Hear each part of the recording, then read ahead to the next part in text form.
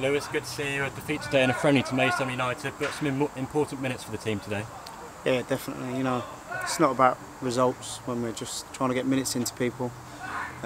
Just using it as some of the boys who haven't been playing, get them some, vital minutes into them, because you never know when you're going to get called upon. Frustrating, definitely, to concede the goals that we did, but we still had a handful of chances ourselves. And, a big squad this year, plenty of players, and some chances for the younger players to get a game today. What do you make on the overall team performance? Yeah, definitely.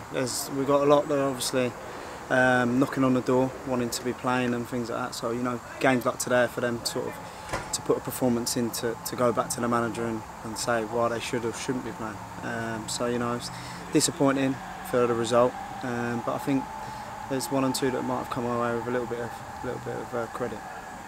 And we saw you today in the dugout with Bully. It's a new kind of coaching role for the two of you. Enjoy its time in the dugout?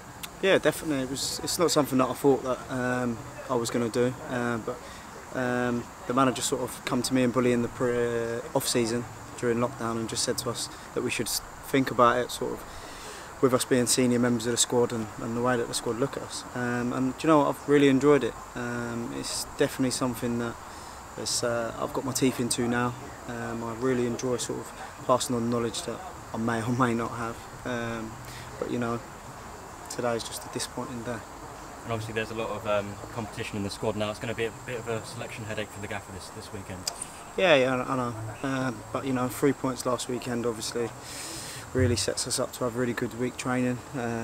We've had 2 good days so far this week.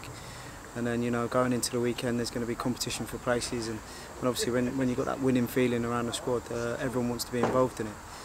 Sort of that feeling 5 o'clock on a Saturday, you can't repeat that. So fingers crossed we can get that again going up to Oldham this weekend.